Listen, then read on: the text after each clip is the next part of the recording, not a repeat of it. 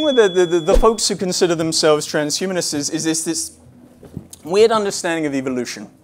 And to them, they really hate the fact that evolution is this weird, unguided, blind process that's kind of fumbling its way through history, doing the survival of the fittest thing, and hopefully ending up with us here. They take that almost offensively. They think evolution is bad, and what they want is they want designer evolution. They want to take the reins. They want to control the trajectory through which the future human and the future body will look and feel like. And then here's the funny thing. You ask a transhumanist, hey man, take a chill pill. Like, why do you think that you have the ability to take the reins of evolution? And they'll turn around and they'll go, well, evolution created intelligence so that I could take the reins of evolution. And you go, well, wait a minute, your problem with evolution, that was a blind, unguided process that kind of fumbled its way to intelligence and humanity, and now you're telling me there was a plan. Yeah, that something somewhere was guiding this thing to the point at which, wah, and now Kurzweil can go, all right, we'll take it from here, Darwin. We'll see where we can go from here. And what I find kind of odd about that whole thing is that transhumanists will sit there and go, we are becoming gods. And I'm like, you're becoming a thing you don't even believe in? So how do you know that's going to actually work out? That issue that we're constantly struggling with when we ask this being human question, which is, are humans separate from nature, or do we come from nature? Because if we say we come from nature, we kind of then make the argument that the coming from nature piece is the justification for human intervention into the next stage of what we're going to become. Yeah? It's like any human intervention into human biology must be natural because we're of nature. And we're making these decisions, so therefore, it's come from nature. And you sit there and you go, okay, fun, but is that something necessarily that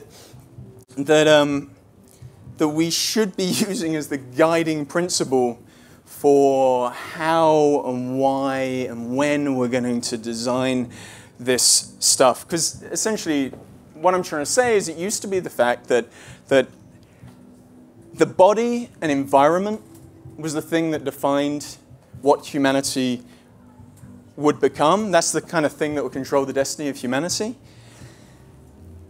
And now these guys are going, hey, humanity? That thing, that should control the destiny of environment and body. And that's how we end up with ideas of the Anthropocene. You know, it's the human age. We are affecting the environment through our activity. And I don't know about you, but how's that working out?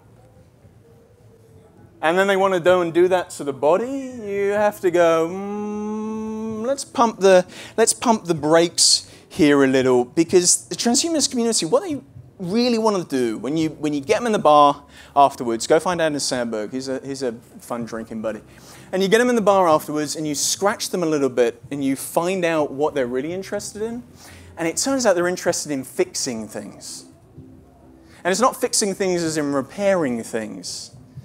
It's fixing things as in, hey, this like human thing that I've got right now here in the 21st century, I kind of like this.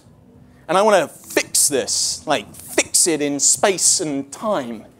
And you see that expressed, I mean, usually it's straight white guys saying this, but they want this kind of way in which they're operating fixed in space and time, and you see that reflected in the sorts of technology that they're developing. So the longevity technology, the sorts of technology that are going to allow us to live, hopefully ad infinitum, as is the goal.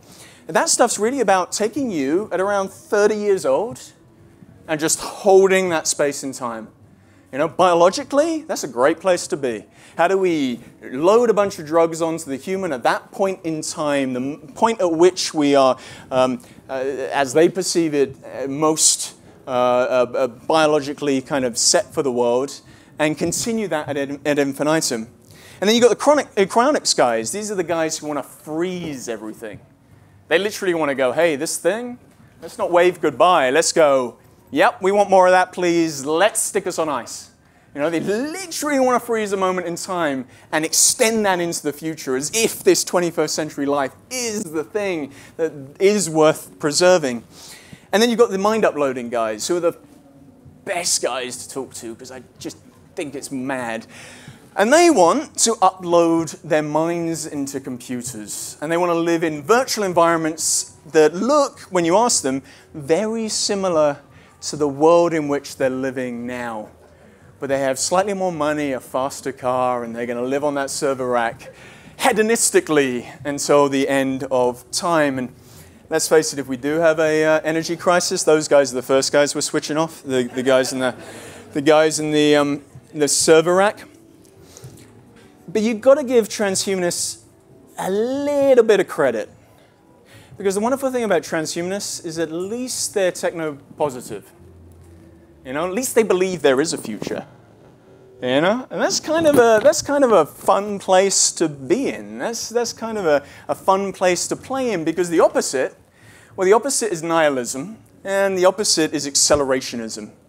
You know what? Let's just accept our fate, roll over, hope the AI comes in, replaces our intelligence, and turns the world into some form of weird plastic glob in which AI is now the dominant form of intelligence.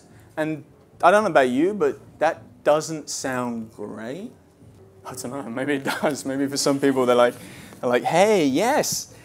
And part of the motivations for some of these trajectories are, again, this fear of what might come next. This fear of what might replace us. And that fear is best encapsulated in the weird character that is Elon Musk. And Elon wants to create this thing called NeuraLink. You know, what Elon's scared of is the fact that we're no longer going to be the dominant form of intelligence, and the dominant form of intelligence is going to be some form of AI. So how do we deal with this form of AI? Well, we enhance our human brains to deal with the speed and complexity of the digital environments in which AI will be a better and more efficient worker inside of the system that we generated and created in the first place. Now, the ironic thing is, like a week ago, Elon was like, we're going to create Tesla AI. So I'm like, in terms of self-fulfilling prophecy, this guy's creating the problem and the solution, which, by the way, is great in terms of marketing. You know, you create the supply and the demand. And we've got to those tricky words, these words that always kind of reappear when we have these sorts of conversations, especially at the Institute for Art and Ideas, which is, I guess, the environment we find ourselves in. You know, the environment we find ourselves in today is a very technologically mediated environment.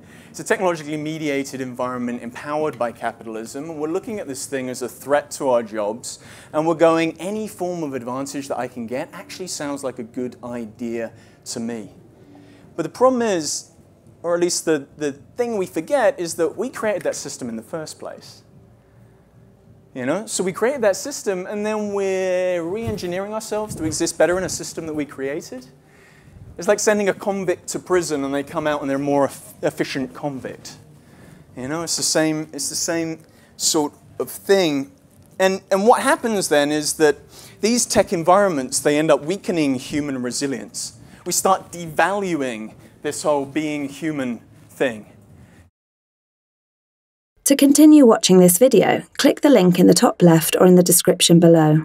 Or visit iai.tv for more debates and talks from the world's leading thinkers on today's biggest ideas.